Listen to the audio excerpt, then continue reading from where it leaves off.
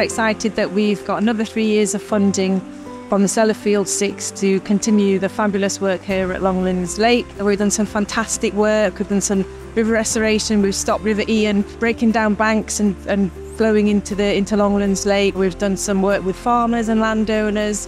We've really created some fabulous habitats around the area as well. But most of all, the most fantastic thing is the amount of people that we've engaged around Longlands Lake. So one of the key objectives of the Sellafield Ltd strategy is to develop a sense of pride in place, and the people I've talked to walking around the lake this morning absolutely love the work that's been done here at Longlands in terms of the footpaths and the accessibility.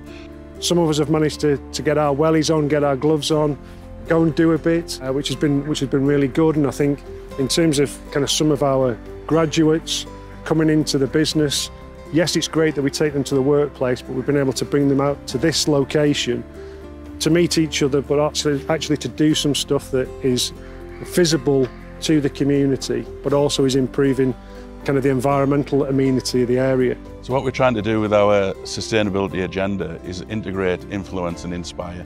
And I think what we've seen today with the kids doing their bushcraft in the forest school there is about the inspiration, but also about the integration. So when we talk to the Rivers Trust, when we talk to the community, they've all been involved in this project. And it's brilliant to see the community come together with an organisation like the Rivers Trust, funded by Sellafield, and making a real difference in our community.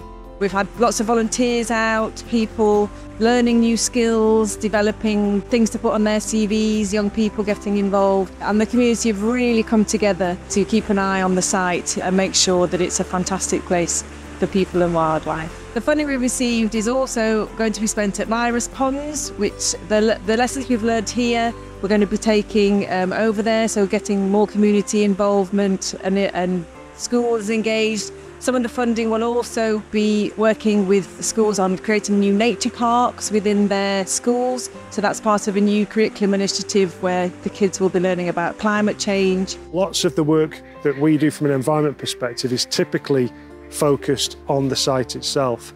This just shows to people that, yeah, our reach extends beyond what is the site boundary, and that we can have some of that positive impact outside of the fence, and that people can come and enjoy this space. We want to make sure our sustainability agenda is recognised by our internal stakeholders, our staff, our people, and this is a great example of that, because you can come and walk the dog and see sustainability in action.